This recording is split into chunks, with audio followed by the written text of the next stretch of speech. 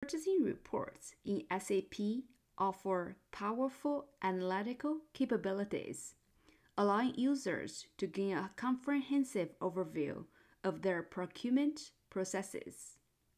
In this tutorial, we focus on the purchasing documents for material report using the ME2M transaction code.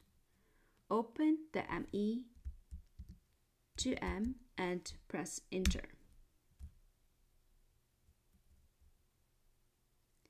Enter the material number EPAD 1000. Specify the plant code ME2M.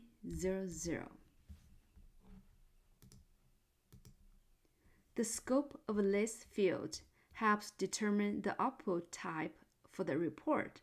The criteria entered here, called BEST, is configured to show purchase orders. Execute the report by clicking the Execute button.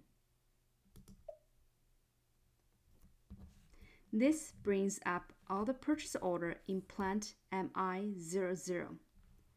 The first purchase orders show that the supplier Olympic protective gear has 0 that are still yet to be delivered.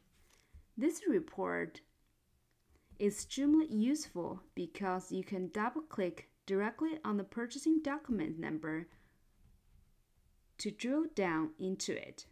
Let's try this now.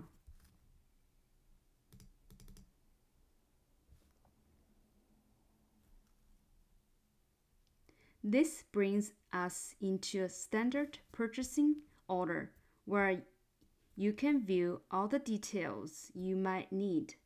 To get back to the previous result, you will click the Back button.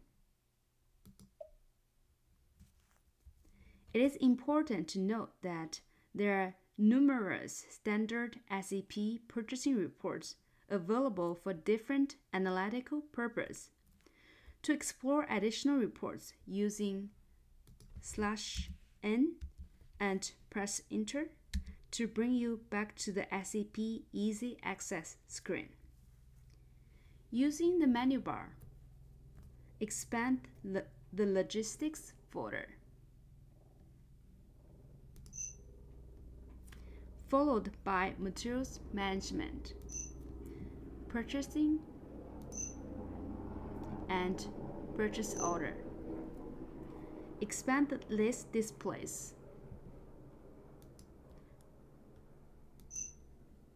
to access reports by vendor, by material group, by tracking number, by PO number, by supply plant, and transactions by tracking number.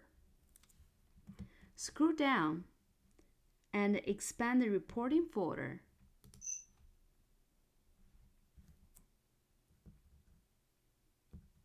To explore a wide range of standard purchasing reports. Purchasing reports in SAP offer a great deal of information and analysis capabilities for efficient procurement management. Whether analyzing data specific to a supplier's materials or various purchasing documents, these reports provide the information needed for informed decision-making.